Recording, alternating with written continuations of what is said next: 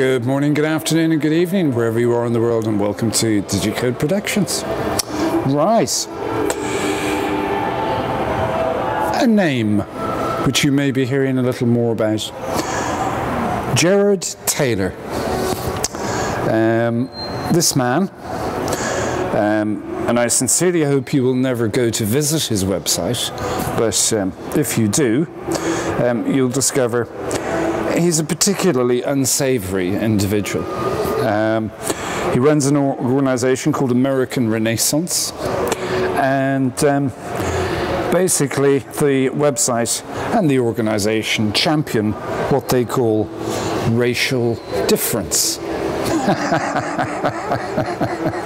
Now, allow me to define racial difference. It is justified racism on a scale and in a logic pattern, the like to which you and me might listen to and go, I see what they're talking about now. Until, of course, your brain and your heart kicks in and goes, this is just vile. This is just absolutely vile. So the content is pretty vile. And he's just had his Twitter account suspended, which I think is a great thing.